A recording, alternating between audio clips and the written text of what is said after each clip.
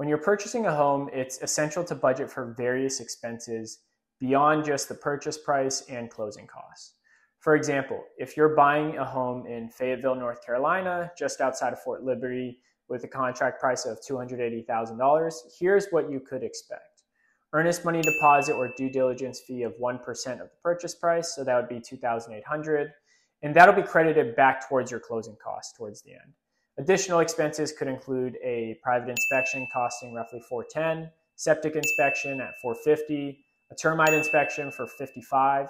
That brings your total upfront cost to roughly $3,715. But not all properties have septic systems, and some properties also have a well system. So that would be an additional cost to factor in.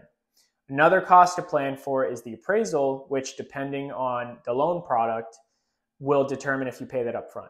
For a VA loan, the appraisal fee is normally paid at closing as part of your closing costs, with the specific amount dictated by the county.